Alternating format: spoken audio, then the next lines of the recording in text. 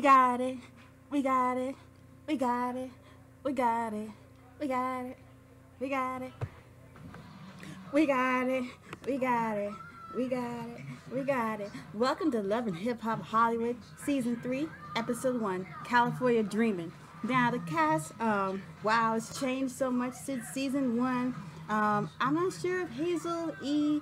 and Masika, or whatever her name is, with her new baby girl, I think, with Fetty Wap, is in this episode, but we're just going to get into this. So first we see it opening. I thought it was actually their wedding, but actually it was their photo shoot. But we all know by now, we heard this on actually a couple days ago, that Ray J and Princess are now married. After what he went through on that reality show, I think he had a shot of, or for the love of Ray J. He had that reality show. I watched it, and I guess he picked a girl, and he even had a girl with a tattoo. But this is a totally different reality show. If you haven't watched it, go check it out on YouTube while you're here. You know, after you get done watching my video, of course, and you can go check that out. And yeah, go check that out. And it's a photo shoot. And yeah, but then after that, the guy says, "Oh, we just want to take some shots of Princess real quick, and she looks all pretty." And this, I guess, is for a magazine or something. And Ray J's mother says, "I want to talk to you, and I want you to get a prenup, because you never know what might happen, and so on and so forth." And Ray J says, "I don't really feel comfortable about doing this. I mean, me and Princess are finally in a good place, and so on and so forth." He also feels like that this is not the right time to be doing it, and he wants and she wants it done like right after the engagement party. So next we see Moniece, and of course I didn't really watch the last episode of season 2, so I'm going off of what had happened in the last time we saw. So she had broken up with Rich Dollaz. Now that guy, I think of him as kind of a player. He went up with Erica Mena, this person, that person, this person, that person. I mean, you can make a whole tree of people that he went out with. But anyways, yeah. And I hear that she's dating a girl now, but they probably talk about that later on in the season. And yeah. And she has a new man in her house. Yes, but it's no other than her baby daddy Fizz. Yeah. And, yeah. And then we see Nikki. I guess she's having a party for something of her.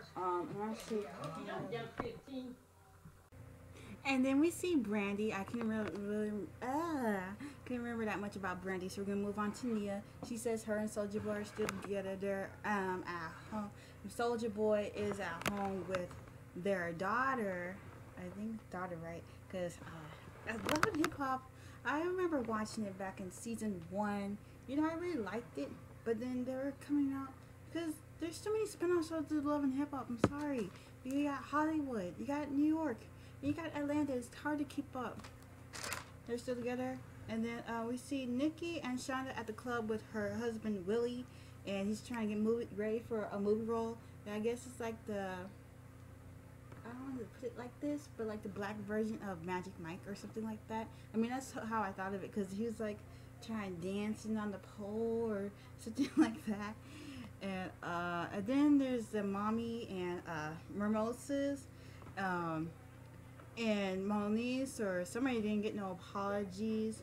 And then there was a part that I missed because there's kind of like a fire going on out here. Yeah, so hopefully all of that dies down and doesn't reach my area. And then we see Nikki and Fizz. They're taking baby steps in their relationship, and Nikki asks his Fizz for a key to his house, and you know, so on and so forth, and they're taking baby steps in their relationship. And I understand, you know, sometimes you don't want to go all in, but at the same time you do, and you don't want to get your heart broken. And yes. And then we see Moniece and Nikki and Tierra, and they all meet up, and Moniece is looking like a librarian with her hair all pushed up like that, and her glasses and her makeup and so on. And then we hear the words out of her mouth, "Another baby." the hell is Moniece talking about that she wants another baby with Fizz? Like, really? And you already have a son with him. I mean, I guess that she wants them to look alike, but come on. And then we see, I think there's some parts that I missed, but and then I think she tells Moniece tells Nikki that they're living, that Fizz lives with her, and Nikki didn't know that. So then she goes confronts him and tells him, and Fizz tells him, well, since you're not woman enough or something, then maybe we shouldn't be exclusive. And then Nikki tells him that, well, Moniece told me, well, let me give you this little onesie right here. She wants to have another, she wants your sperm. Let me give you this onesie right here, and so on and so forth. And yeah, and then there's some other parts that I missed again because I was doing stuff. Yeah, because I just finished watching it just a few minutes ago because it's Tuesday right now. It's not Monday, it's Tuesday. And yeah, so, and then we see Shonda, and she's talking to her husband Willie, if that's his name. If not, I'm sorry, I messed up. You know, if you watched the episode already, it's all good. I get it, I understand. And she says, so have you been stepping out on me? You know, but man, you need to have a good man in your life. You know, I don't care if it's loving hip hop, if it's reality, whatever. You need to have a good man, and a good woman too. This is for the men too. You need to have a good woman in your life, you know. So I thank you guys for watching. I don't know if I'm gonna review it again. Talk with me. Tell me what you thought of this review. I haven't reviewed a show in a while. I was gonna review Hollywood Divas, but I didn't. I mean, it was only 6 episodes. 6. What the hell? What show is only 6 episodes? 6. Don't make any sense to me. So I thank you guys for watching. Subscribe. Anyways, subscribe. And thank you guys for watching.